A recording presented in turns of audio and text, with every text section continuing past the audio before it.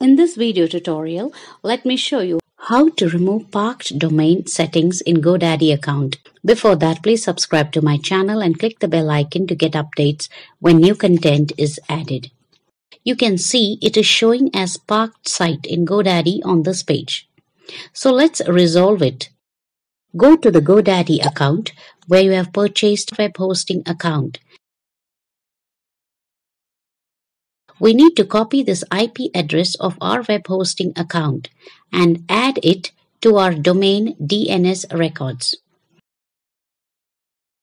Okay, once copied, we need to head to our domain Godaddy account.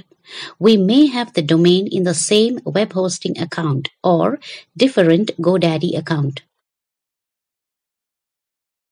So here in the domain page, we need to click Manage DNS or DNS Records. Next here, we need to remove the parked text and add the IP address here. Paste the IP address in the point to field and save the changes.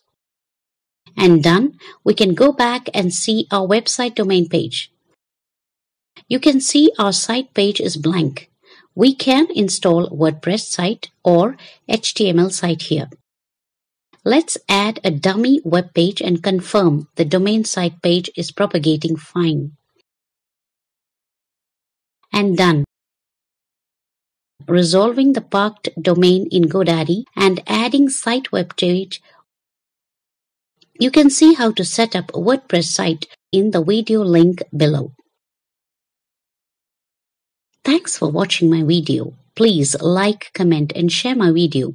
And do not forget to subscribe to my channel if you found the video helpful. Thank you.